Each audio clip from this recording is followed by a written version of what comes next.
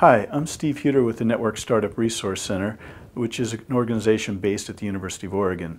We focus on supporting the research and education community with enhancing internet infrastructure and access through a variety of means of tech training and direct engineering assistance and working in the field with techies and engineers in a number of countries around the world. In this clip you're about to see, we have a team working at the University of Fès. We greatly enjoyed working with our friends and colleagues in the Moroccan National Research and Education Network MARWAN and appreciate the support from Google, National Science Foundation, and others to facilitate the internet access and infrastructure development work.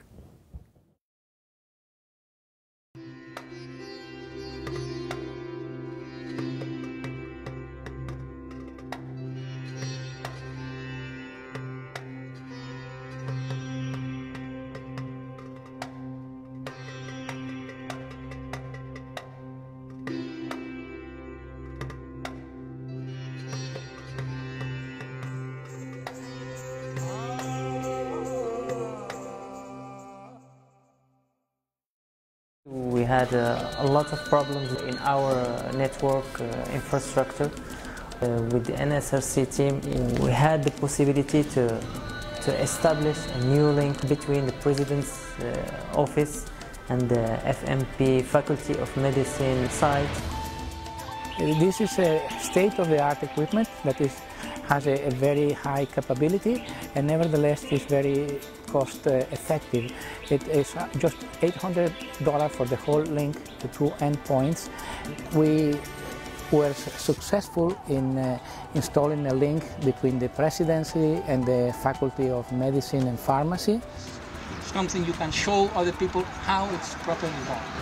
One of the focus of the work was to train the people from that university about how to go on installing this kind of links on their own after we are gone. This week at Fès, we came with 2 primary goals. The first goal was to install a new core router and move off of an older Enterasys router. And then the second goal was to install a high-speed wireless link, a 100 megabit link, to replace an existing 13 megabit link. In both of those we succeeded, but during the week we uncovered several other challenges that we need to resolve. And we're working on preparing a report that will outline those challenges. So I come here to participate to this workshop organized by NSRC in collaboration with CNRST in order to improve our technical skills and to improve our management for the network. So he had a lot of topics on the security, monitoring and the management of network. So it's very, very important for me as a network engineer.